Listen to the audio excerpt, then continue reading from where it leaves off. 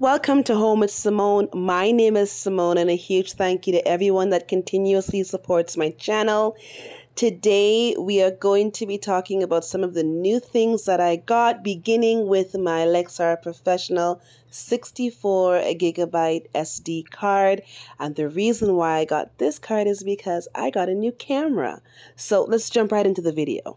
Before we get into the camera, let's look at the tripod that I got. All my items came from Best Buy. The tripod is the Insignia tripod. It is 58 inches. It is a lightweight tripod, and here are just some of the features, and it includes a carrier case and a quick start guide. Guys, this is so sturdy. I mean, I've been using a ring light on my cell phone, so I think anything beside the ring light and the cell phone is going to feel really quality, but I'm super happy that I got this stand. The bag feels so durable. It almost feels like that waterproof material, which is nice. It doesn't seem like it would rip or stress very easily. The tripod itself feels so good. It's not too heavy. It's not too light. It's a really nice medium weight. It comes with a quick, easy setup guide, and I'm super happy because I hate reading massive novels to set anything up. This is just a close-up to the Insignia. I love how simple this is. There isn't a whole bunch of unnecessary features on here. It's exactly what you need. The height is fantastic. It does go up to 58 inches and it is super smooth. It's not jerky or jolty when you pull it up. It's leveled really well, so it doesn't feel uneven when it's at its highest height, which sometimes tripods can't. The clasp hair that is used to lock the legs in place when you're changing the height of it is really nice and firm. It's not loose and it's not too stiff, and the instructions are so easy, so simple to read. The pictures show every part of the tripod and then it explains how it's used. Guys, here is the camera that I chose. It is the Canon EOS Rebel T7, and I am so excited to share this camera with you guys. Here is some of the contents that the camera comes with, or that comes in the kit, I should say. And I don't know a lot about these things, so I definitely am going to be doing a lot of YouTubing to see the best features and how to use it and whatnot. I did quite a bit of research prior to buying the camera, and out of all the cameras that I looked at, this was the one that I felt more confident in my ability to be able to use effectively, and also to give you guys really quality content. As a content creator, I really appreciate every single one of you that view my channel and invest time in my channel. And I want to continue to evolve as a content creator. And one of the ways to do that is to ensure that I'm bringing really good, clean, clear, quality content for all of you guys. So this is something that I wanted to do. I told myself when I got my channel monetized and I've exceeded a set amount of subscribers, I was going to reward myself with getting a good camera. And so I decided to go ahead and get this camera itself. Now, I don't know a lot about these kind of things, like I said before, so I actually did a lot of close-ups, so anybody that wanted to see or had questions about certain parts of it would have access to that. It includes the instruction manual, the registration, and also a quick use guide. The first thing I opened was the strap itself for the camera, and I really liked it. It's a nice thickness, so it's going to be really comfortable around your neck, and it does feel like it's made of really sturdy material, which I like. The straps look really nice and strong. The part that holds the camera, that loops into the side of the camera, and like I said before, the part that goes around your neck, it looks like it's going to be super comfortable. It's not too thick and it's not too skinny. That itself is actually lightweight, so the strap doesn't add any excess weight to your neck, which is really nice. So this is the charging dock for the battery. And I like that it's just really small and it's flat. It can literally stay in its own little area, and I don't have to worry about constantly trying to find something to plug it into. This is the battery here. I'm just peeling off the covering of it, and it's super simple. Follow the arrows. There's an arrow on the battery, an arrow on the charger, and you just snap it in and let it charge. It does light up when it's charging. It'll say it's either charged or it's fully charged. And then the back of it here is the only part that plugs into the wall. So like I say, you don't have that long cord or you have to look for the cord to plug it in.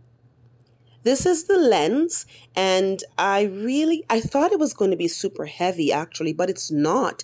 I'm really impressed with how comfortable the lens is. It's not too much weight, because I picked up some of the other cameras and they were so heavy, and I thought to myself, I don't want to have a super heavy camera.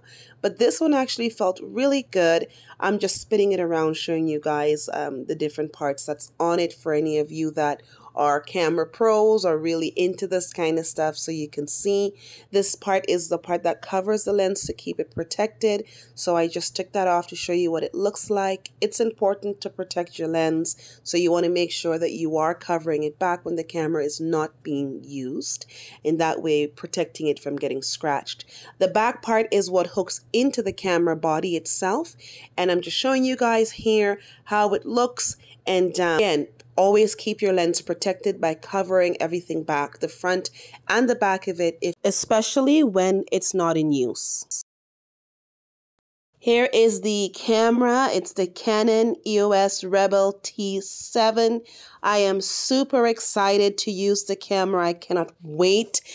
I got as much close-ups as I can on different angles of the camera because, guys, like I've been saying, I'm not a pro when it comes to this, so I can't really go into all of the specs and describe all of the uses of everything, but I did want you guys to get a really good close-up of all the angles so that anything that you may be curious about, especially if you have more knowledge than I do on the camera, you're actually able to see that footage.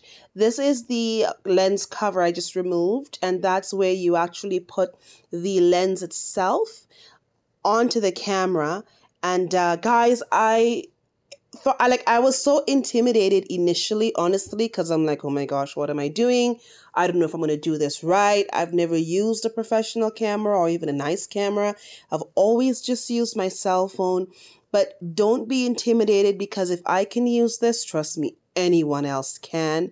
It is so easy, and the instructions, the manual, makes things so simple. It's written in layman's terms, so it's not any of these like really elaborate words or anything techie. It's just written so the average person can read it and understand it. The lens attached really easy and nice and smooth. Everything's working perfect.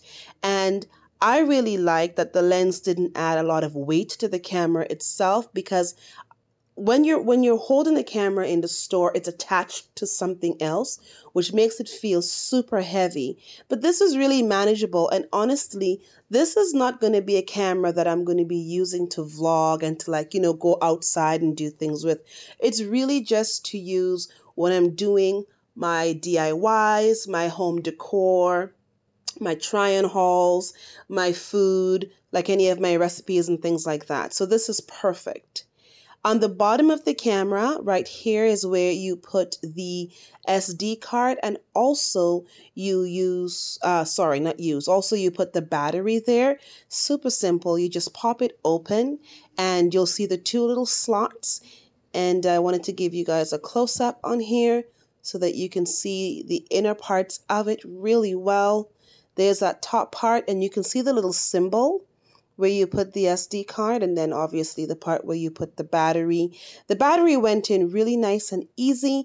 If you're having a hard time getting it in, don't force it. Take it out and just double check what you're doing, because it could very well be upside down. It should literally just snap in with no issues at all. So I've turned on the camera and I want to show you guys what's in the menu. The menu has different headings like the image quality, and you can see there's several different things under that heading. Live view shoot, project images, histogram display, auto power off, LCD brightness, and Wi-Fi. So if you want to enable or disable your Wi-Fi. And this is the button that gives you other options for filming, so or taking pictures. There's food, there's sports, there's close-up, there's landscape, there's portrait, creative auto, flash off, lots of different options that's available. I'm super excited to use the camera, guys, and I can't wait to film my first video with it. So I'll see you all in my next video.